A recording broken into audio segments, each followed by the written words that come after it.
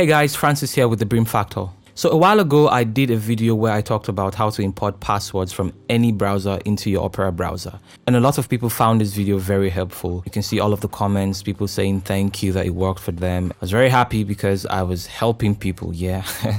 Only for me to get this comment from Ennis a few days ago saying that he cannot find the password import option on the experiments page anymore. And I thought, hey man, dude, it has to be there. I actually replied and said, I'm not sure why you can't find it. It's there on the Opera browser, check. And in my head, I'm like, dude, check, you know? So I didn't actually take any seriously. I felt like maybe it was just him not looking or not doing it properly or something. But somebody actually confirmed and said, I can't find it either. And Ennis, I'm sorry that I didn't take you seriously at first, but really sometimes it takes two to confirm, you know? When two people see something and say it's a snake, it's definitely not a belt. Yeah, so I had to take the second comment for me to realize something is actually wrong. And true to their words, I went to my passwords under settings and clicked the three dots icon here, and I have only export passwords. I used to have import and export because I had this enabled from the experiments page. So I went to the experiments page, and sure enough, if you do a search for import, there is nothing.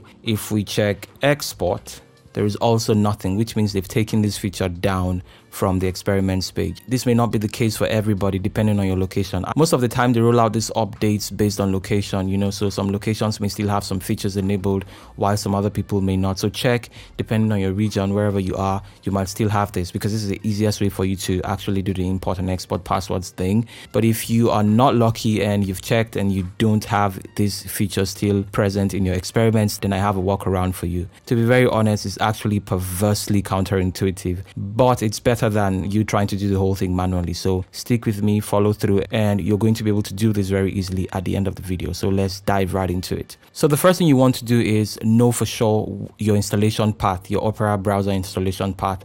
And to do this, just use the link. I'm going to leave all of the links in the description. The link is actually this one here, yeah? So just copy that into your browser and it's going to take you to this page where you're going to see your Opera version and all of that stuff. So this is my installation path. So I'm going to copy that and let me just put that somewhere here. Going to need that later, yeah? So once you have your installation path, go to your task manager. You can use the Windows and X key to pull up this menu. Go to your task manager and make sure that you kill all Opera tasks that are running in the background. So right click and end task. Scroll through to make sure that everything that's Opera related is actually shut down. The next step is for you to open up command prompt, command key and arrow, and then type in cmd. However you want to. There are so many ways to get to these things. Well, once you're here, you want to type in this command. Exactly this command, but the only thing is make sure that you replace the file path. Now watch what I'm doing. So this is my file path I got from using the first link.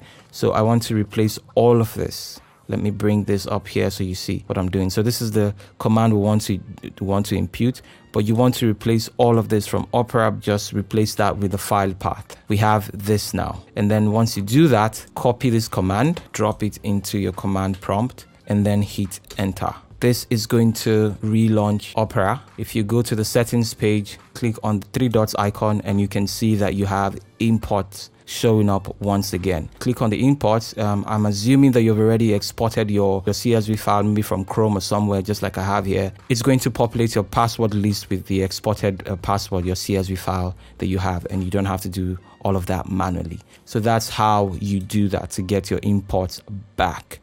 I hope this video helps you guys once again. Ennis, please, I'm sorry I didn't take you seriously at first, but right now I hope that this can help you fix the problem. Yeah, I'll see you guys in the next video. Take care.